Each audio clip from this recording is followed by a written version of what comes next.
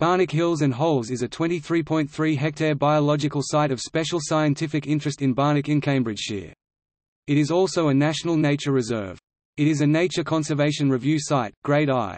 In 2002 it was designated as a Special Area of Conservation, to protect the orchid-rich grassland as part of the Natura 2000 network of sites throughout the European Union. Arising from the rubble of a medieval quarry, the Hills and Holes is one of Britain's most important wildlife sites. Covering an area of just 50 acres 22 hectares, the grassy slopes are home to a profusion of wild flowers. This type of meadowland is now all too rare. Half of the surviving limestone grassland in Cambridgeshire is found here. In 2002 it was designated as a Special Area of Conservation, to protect the orchid-rich grassland as part of the Natura 2000 network of sites throughout the European Union. The unique hummocky landscape was created by quarrying for limestone.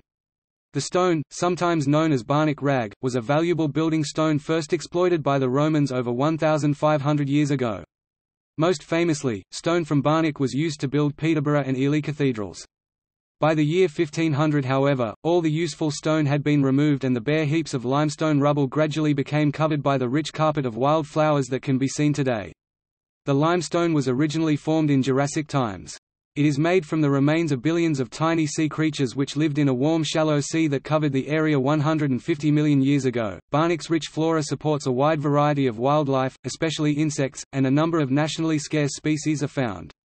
Limestone grasslands are traditionally grazed with sheep, and at Barnack, grazing is carried out in autumn by up to 300 sheep. These remove the summer growth and build-up of leaves, stalks and grass tussocks that would otherwise die back to form a dead layer, or litter, on the ground. Without grazing, the build-up of coarse grasses and litter would rapidly choke the rarer lime-loving plants.